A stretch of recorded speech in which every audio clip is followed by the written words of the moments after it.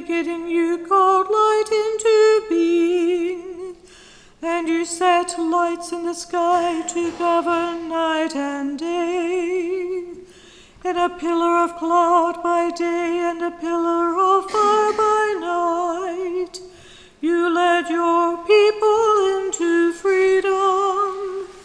Enlighten our darkness by the light of your Christ. May your word be a lamp to our feet and a light to our path. For you are merciful, and you love your whole creation. And with all your creatures we give you glory through your Son Jesus Christ, in the unity of the Holy Spirit, now and forever. Amen.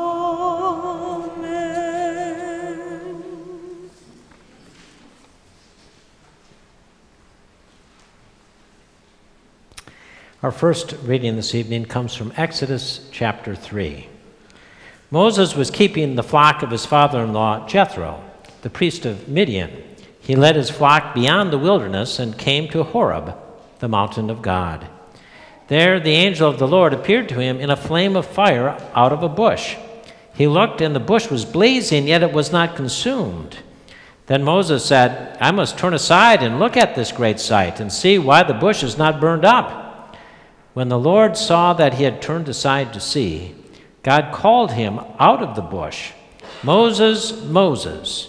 And he said, Here I am. Then he said, Come no closer. Remove the sandals from your feet, for the place on which you are standing is holy ground. He said further, I am the God of your father, the God of Abraham, the God of Isaac, and the God of Jacob. And Moses hid his face, for he was afraid to look at God. But Moses said to God, If I come to the Israelites and say to them, The God of your ancestors has sent me to you, and they ask me, What is his name? What shall I say to them? God said to Moses, I am who I am. He said further, Thus you shall say to the Israelites, I am has sent me to you. God also said to Moses, Thus you shall say to the Israelites, The Lord, the God of your ancestors, the God of Abraham, the God of Isaac, and the God of Jacob, has sent me to you. This is my name forever, and this my title for all generations. The word of the Lord.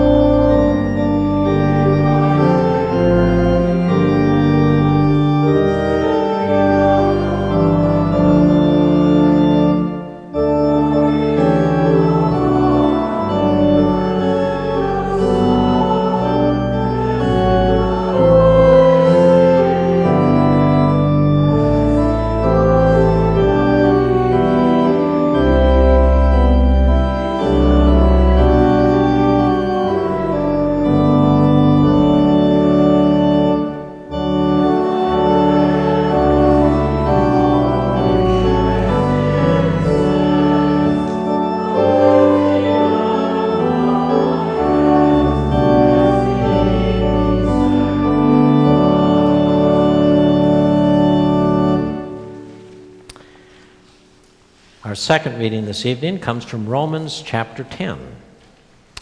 But what does it say? The word is near you, on your lips and in your heart.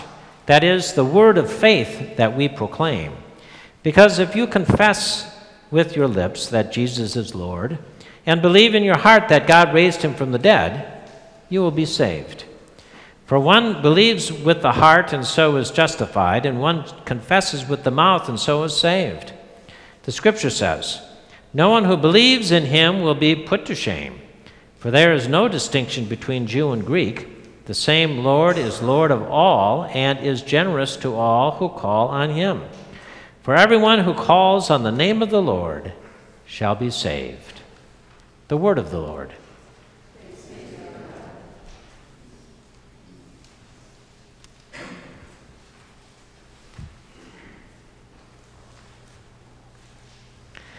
Hopefully my clicker works tonight.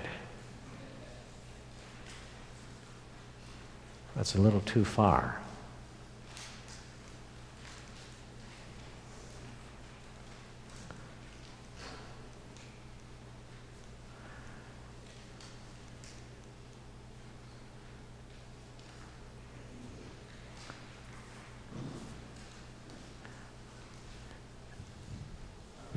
There you go, we're at the beginning.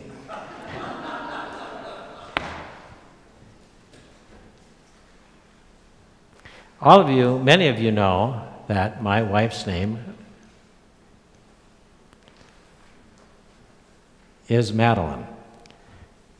And Madeline comes from Magdalene. Magdalene, like St. Mary Magdalene in the Bible. Beautiful name, is it not?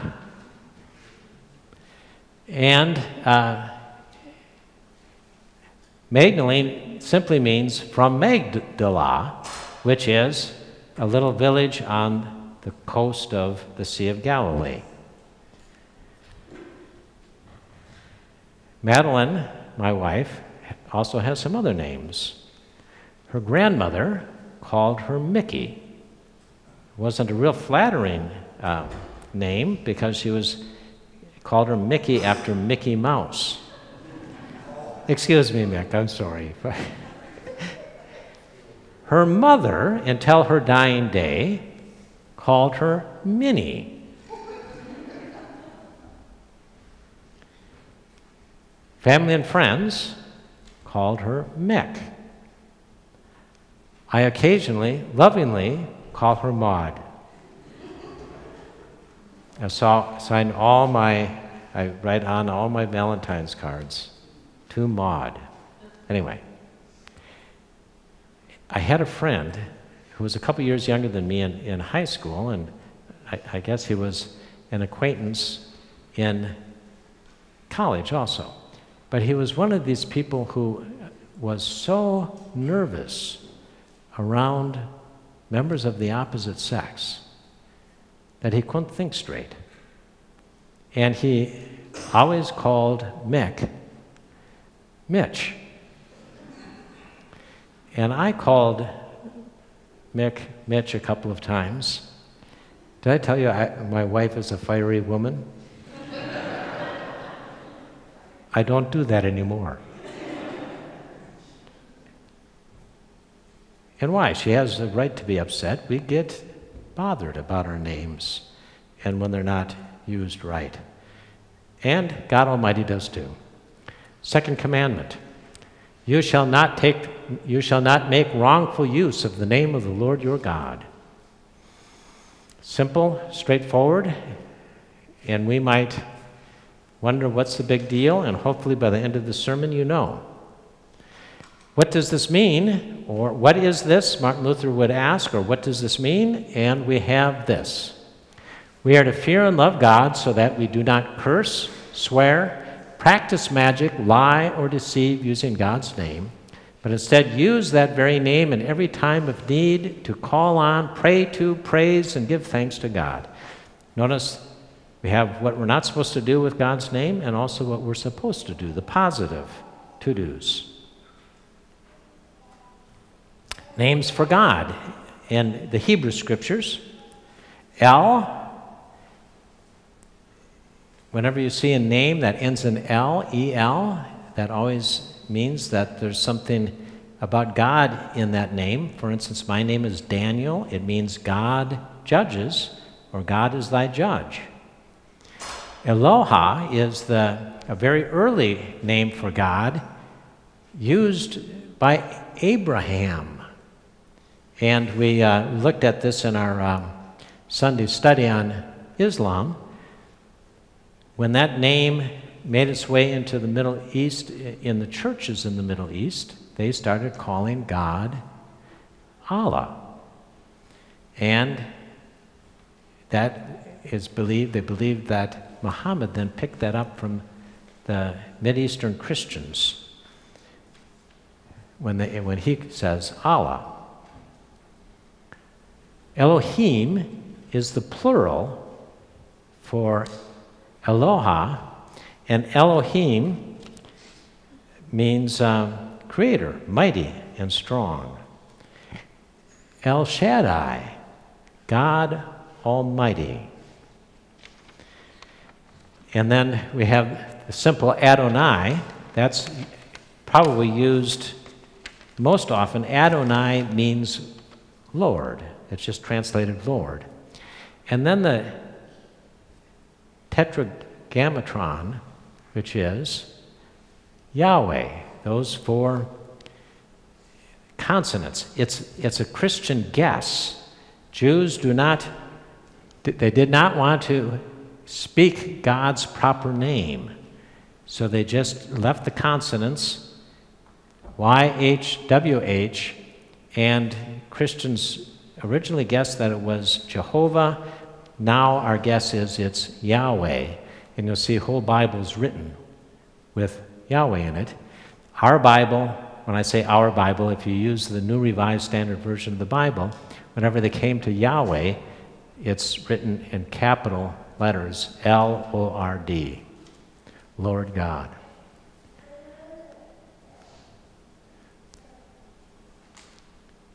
The Jews, I don't know if you ever have any correspondence with a Jewish person. Some Jewish people who are extremely devout won't even write God out. They'll write sometimes 3 dashes, or sometimes even our English word for God, or G dash dash, or G dash D. We know that God's name is holy and unutterable and unchanging. Therefore, we say Hashem, the no-name name, which is a substitute title for this endless, unknowable entity. The one thing we would say we disagree with there is that God is not unknowable. We know him through Jesus Christ. So where did this name come from? By the way, I can't help but show off a little bit. A. Friberg painted this painting, Arnold Friberg. No relation to me whatsoever. That I know of and spells his name the same way. He did all the set drawings and paintings, painted them all, for Cecil B. DeMille's The 10 Commandments. So we read that story of Moses in the burning bush. Remember Moses, he's a fugitive hiding out from the Egyptians because he had murdered an Egyptian. And because of that, he was afraid that they would do likewise to him. So he ran off, got married, worked now as a shepherd for his father-in-law, Jethro. And he's on Mount Horeb. Our Bible calls it the mountain of God. Same as Mount Sinai. He's there, and he encounters a bush that burns, but it isn't consumed. And he hears that voice from it. And notice, the voice tells him, take off your shoes, this is holy ground. And tells him not to look. And certainly he didn't want to see God because it was believed you would die. And Moses asked the question. The voice, Almighty God, calls him and says, you're going to go down to the Egyptians and demand the release of my people. I've heard their cries. They are suffering. So you're going to go demand the release. And Moses, and God said, and if you go, I'll go with you. That's the promise. I'll go with you. Now that's unique among the understanding of a deity, that God would go with someone. So the promise here, God would go with you. That promise was first promised to Abraham. If you follow me, if you believe in me, if you do what I say, I will go with you. And now God is going to go with Moses. Moses asks, but who are you? If someone should ask what your name is, what should I tell them? And that's when God says, I am who I am. It means being. It's actually a verb, being. I am, I was, I am, I will be.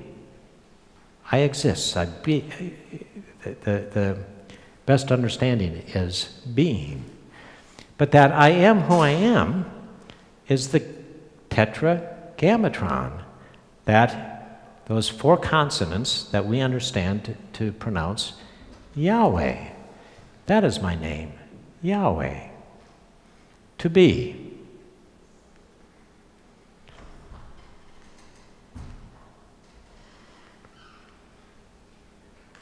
Again, it's a word that good Jews do not say.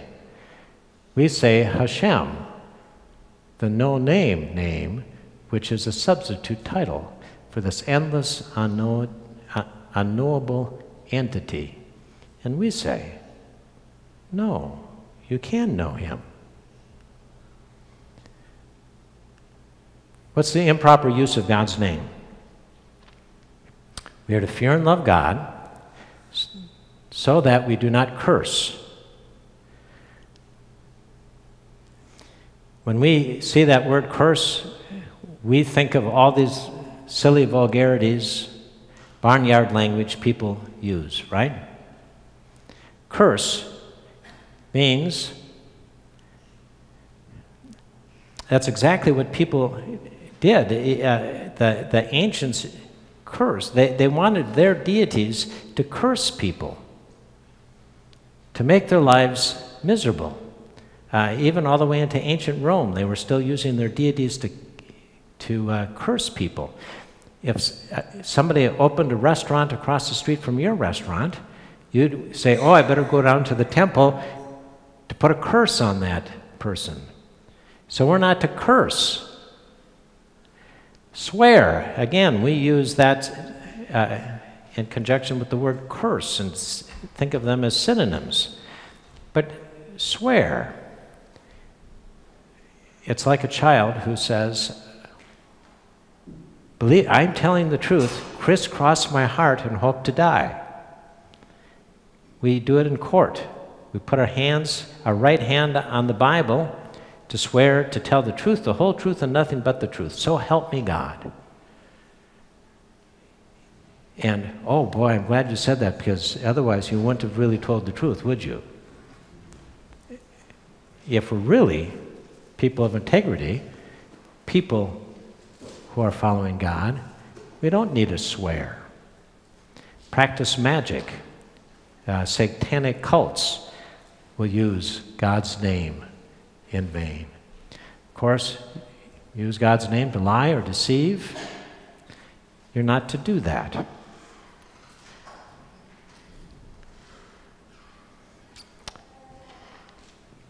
Mary Gordon tells us what happens when we act the way we're not supposed to, when we use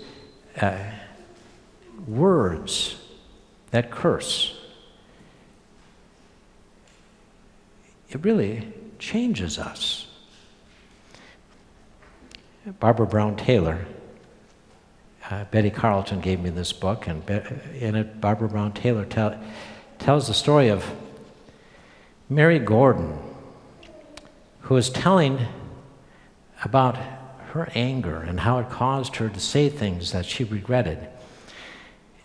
Mary was working in the kitchen, cleaning, washing dishes, and making the supper when it was a hot summer's day, and her mother, Mary's mother, came into the room and said, "Mary, stop what you're doing right now. You're taking us swimming." Mary was supposed to take her mother and her 2 children to the pond. So they go out in the car, and they sit in the car and beep the horn and yell Mary's name. And Mary says, "I just lost it. I went stamping outside. I jumped on the hood of the car." And this is what she said. "I pounded on the windshield." She told her mother and her children that she was never, ever going to take any of them anywhere, and none of them was ever going to have one friend in any house of hers until the hour of their death. Which she said she hoped was soon.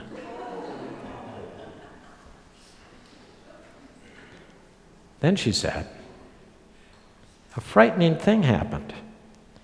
I became a huge bird, a carrion crow. My legs became hard stalks. My eyes were sharp and vicious. I developed a murderous beak. Greasy black feathers took the place of arms. I flapped and flapped. I blotted out the sun's light with my flapping. Even after she had been forced off the hood of the car, she said it took her a while to come back to herself. And when she did, she was appalled, because she realized she had genuinely frightened her children. Her son said to her, "I was scared because I didn't know who you were. I was scared because I didn't know who you were." Well, the same thing happens to us with language and names, especially God's name. Think of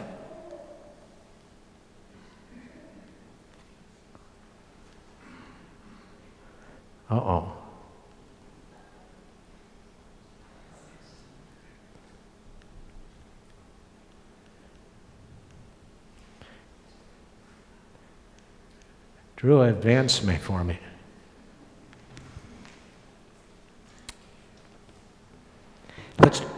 Let's talk about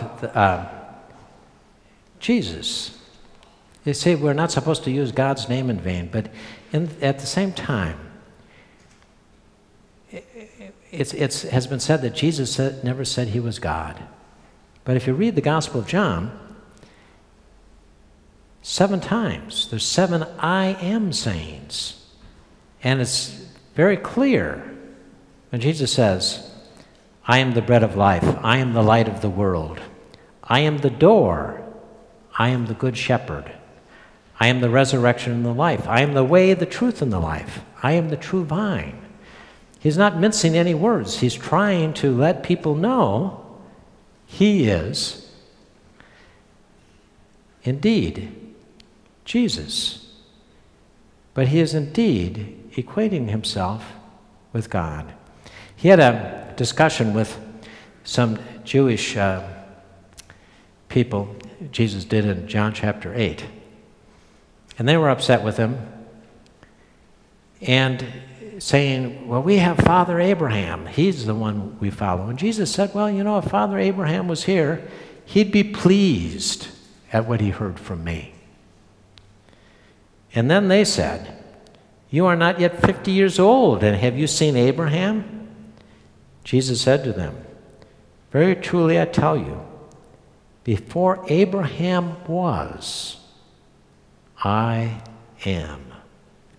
Now he could have said, I was, but he said, I am. When we are baptized, We carry God's name. We're baptized into the name of Christ.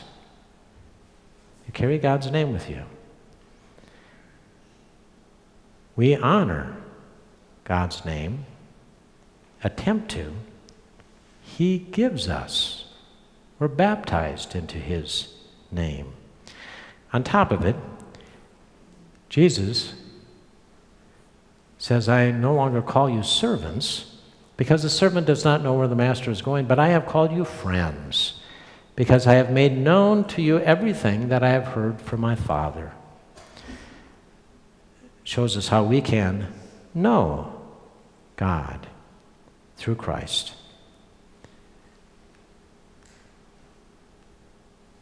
So the proper use of God's name, instead we are to use that very name in every time of need to call on, pray to, praise, and give thanks to God. I don't know how, by the way, Martin Luther said, in looking at those words, we're to call on God in every time of need, to call on, pray to, praise God. Luther said, we ultimately get whom we call upon.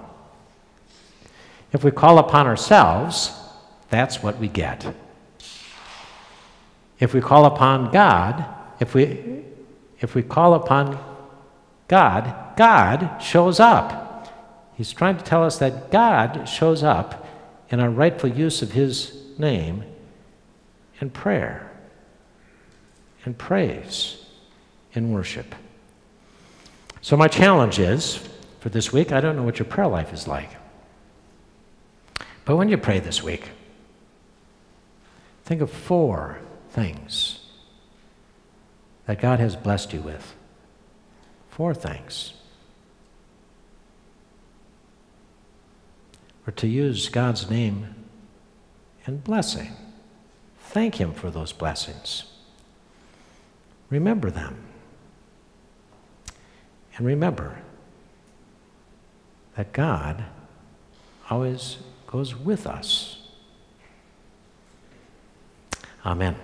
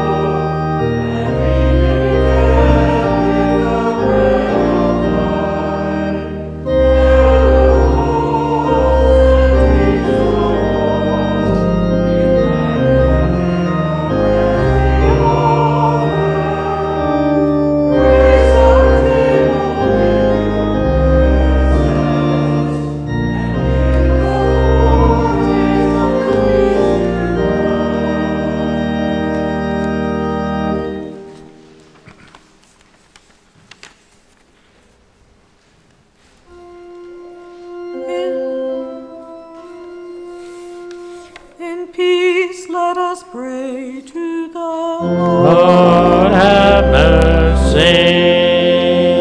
For the peace from above and for our salvation, let us pray to the Lord.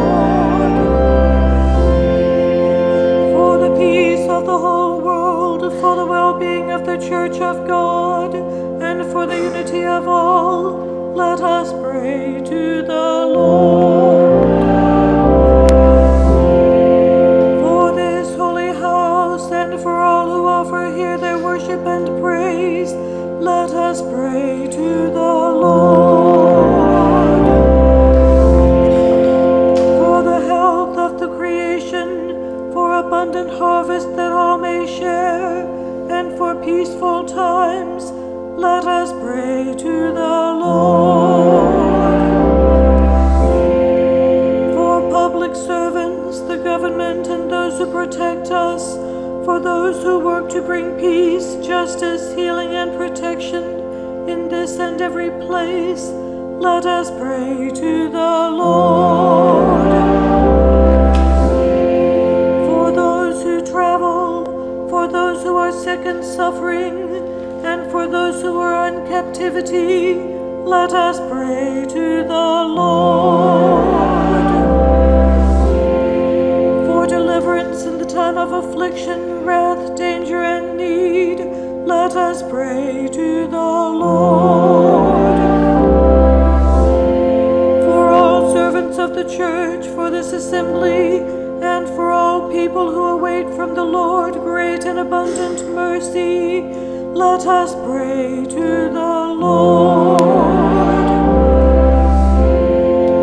Help, save, comfort, let us pray to the Lord.